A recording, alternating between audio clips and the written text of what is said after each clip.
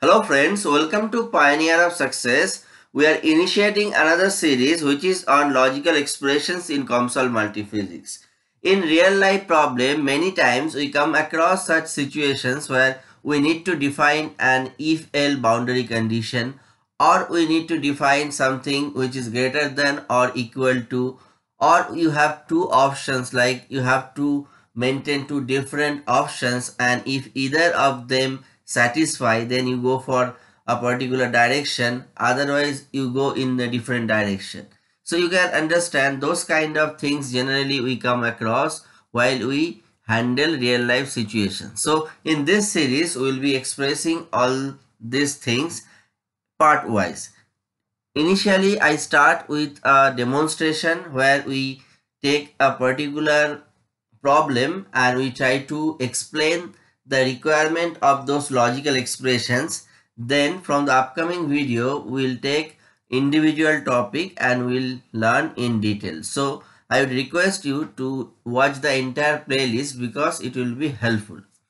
So initially for today's problem, what we have taken a particular geometry where you can see we have a box and inside that we have another box, or you can say a square shaped geometry. We have a bigger square shaped geometry and inside that we have a smaller square shaped geometry.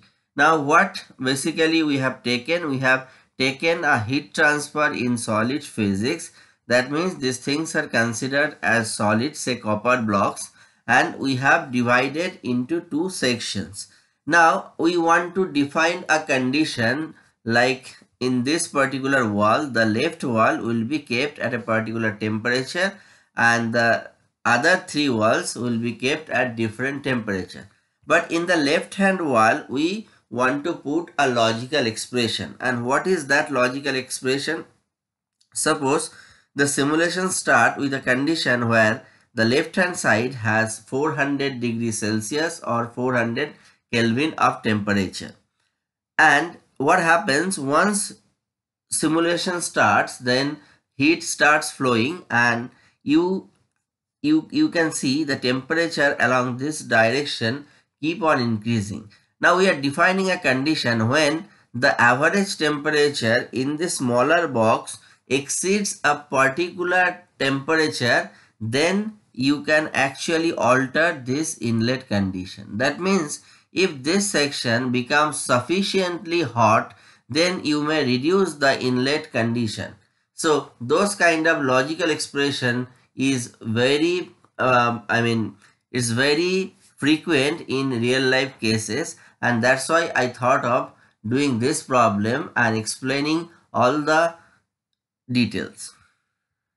So we have actually taken the copper, you can see the material is copper and heat transfer in solid has been taken. Now I right click on it and take temperature. I will take two temperature nodes because the left hand side will be defined by a particular logical expression and the other three walls will be kept at a constant temperature. So suppose I keep these three walls say at 300 Kelvin temperature, and the left wall, I chose the left wall and I want to put some logical expression here. Suppose I want to put a statement if else, say if T average. So we will define this T average parameter in the smaller box. So the condition is if T average is less than 350 Kelvin, then the temperature of this section or the left hand section should be 500 K. And what if it exceeds, it means the T average inside this box, if it exceeds the 350 value, then I reduce the temperature or the boundary condition at the left hand side and say in that condition I want to keep it 400 Kelvin. So this is the logical expression. So this is acting like a controller. Basically heat is flowing through it and once it heated up, then I am reducing the temperature. So this is a kind of discrete control system, but in real life situation you may have continuous control system, and those kind of things we can also define by logical expressions in COMSOL. But today I am just taking a discrete example. Now what I need to do is I need to define the T average. As the T average is not defined, you can see a yellow error is showing, and yellow error means unknown variable T average. If you hover here, you can see it is showing the unknown T average parameter. So we need to define T average. Before that, we need to know how to calculate average in this particular smaller section. So in order to do averaging, you need to go to definition, right click on it, and you will get an option of non-local couplings. Under non-local couplings, you have multiple options: integration, average, minimum, maximum, and those are the geometrical part. I am not going into details. So those things are numerical expressions, and those are very important. So as I have mentioned, I will go for the option average. So where I am going to take the average, I am going to take the average at the middle smaller box. So I choose this particular portion. Now this node actually telling that there is an area which is defined by this inner box, and we need to calculate average in that particular area, but yet we haven't defined average of what. So we basically want to calculate average of T, and that we have to define somehow. So try to understand, this is two different expression. Average only tells COMSOL that you have to calculate an area average. Now what area averaging of what? For that, what we need to do, we need to go to definition. I right click on definition. There is an option probes, and I take a domain probe. So what is the function of the domain probe? Basically, as the name suggests, you need to have a domain initially. So which one is my domain? The inner box again, because I am interested in calculating average of temperature in this domain. So I name this domain as T average. So this is the name, variable name. You can define anything you want if the variable is not reserved by COMSOL. So I define it T average. And what is T average? This T average will be average of T. So this average is expressed by this AVEOP. So this is AVEOP1 within curly within bracket. You need to write temperature T, and this T is nothing but the dependent variable of this heat transfer in solids. So now I have actually taught how to take average, and then how to take average of a particular variable which is T here. Now once we are done with the calculation of average, we go and we put it here in the temperature boundary condition. We have already put it, but now initially it was showing an error. Now you can see there is no error because we have nicely defined the T average. Now most of the things are done, and we should now go for the solution.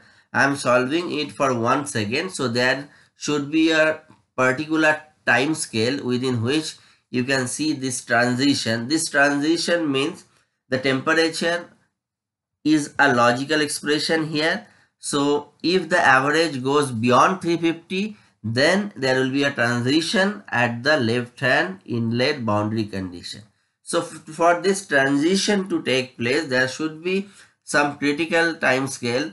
I have an idea about that particular time scale, and that's why I have chosen up to 1 second simulation. I know within 1 second this particular phenomenon will happen because I have simulated it earlier. So anyway, I click on compute.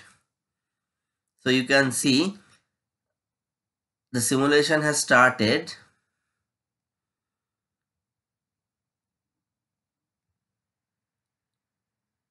Yeah, it is finished now. So if I go to probe, you can see what's happening here. So this is the probe, means the average. Average of what? Temperature average. So as the time progresses from 0 second to 1 second, you can see the average temperature. What is the average? Average means average in the inner smaller box section. So with respect to time, it keeps on increasing and increasing, and you can see while it reaches 350 at 0.4 second, then it almost become average, almost become flat. Why this thing happens? Because at this point of time, the logical expression starts acting. So the left hand boundary condition changes and the temperature at the left hand side goes down.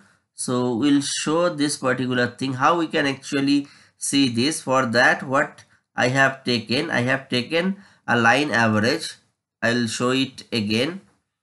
I'm deleting it here. So you have an option derived values here. If you right click on derived values, you can see an option average. So I take the line average option, and in the line average I take this left hand section, and once I take this left hand section, I'm basically calculating the average temperature along this line, and I click on evaluate. It will evaluate at different time steps.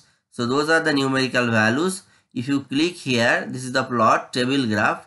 So you will see this particular thing. So you can see the temperature is varying with respect to time, and it varies like this. Yeah, this is the average temperature. Now we'll show the temperature profile. So if you go here, so you can see this is the temperature profile at 1 second. So what's happening with respect to time? If we just want to see, we can do one thing. We can go here and we can show an animation. For that, we go to animation, click on player, and if we just play it, you can see what's happening with respect to time. So this is how the temperature is changing.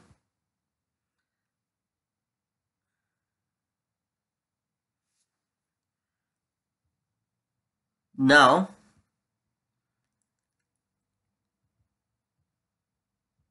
what we can do is we can take a cut line. Suppose I want to take a cut line and want to see what is the temperature, how the temperature is changing. For that cut line, what we do, we go to data set, we take a cut line 2D. Say we will put a horizontal line here. So the y should be 0 0. Yeah, it's fine. It should come from -1, I guess. Yeah. So we have taken the cut line. Now I go to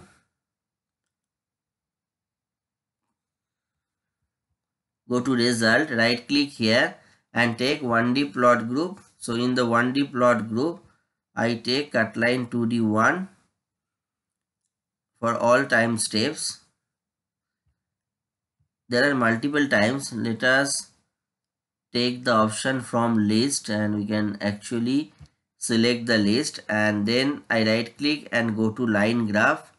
In the line graph, I plot temperature.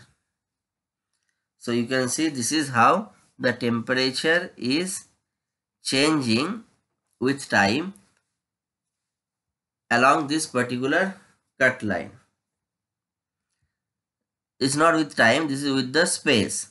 And if you want to see for different time, you have to choose times from here. We can choose all the time steps. There are multiple lines. So here you can see this is how the temperature is changing, and it's if we just take a few example, like what it was at 0.002 second, it was like this.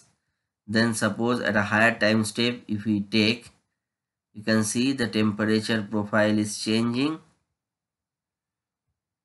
Yeah, this is how it is changing. So in this particular tutorial, we learned about logical expression if else, we learned about domain probe, we learned about averaging at a particular domain. So in the upcoming videos, we'll come up with this kind of logical expressions which will be helpful for your model.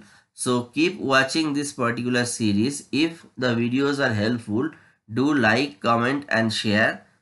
Thank you.